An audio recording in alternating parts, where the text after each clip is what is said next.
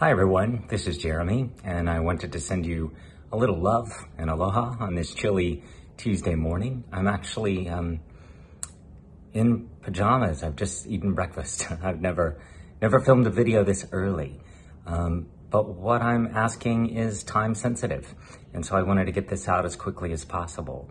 I have a request for you, and it has to do with respect for all of our neighbors. Our Charleston County School Board is again trying to impose religion in public school board meetings. And this is just deeply disrespectful because not everyone is religious. And so we want to begin our public school meetings and hold public meetings in a way that honors and respects everybody, including our students, parents, families, and teachers who are not religious, people who are dear friends who are atheists and agnostics and humanists, as well as other friends who practice non-theistic traditions like Buddhism.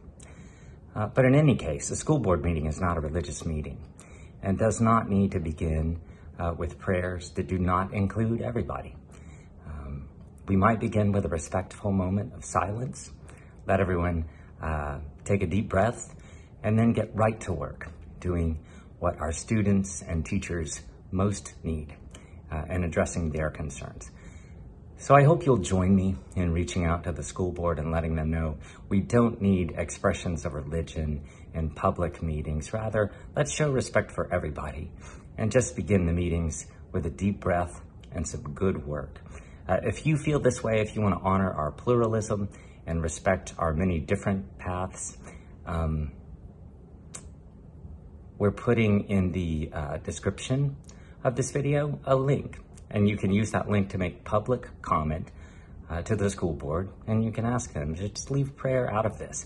If you wish to pray, there are many places to go. Our city is not short on churches, mosques, synagogues, sanghas.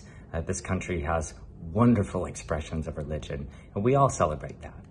But when it comes to public school board meetings, let's run those meetings in a way that acknowledges and respects everybody, including those who are not religious.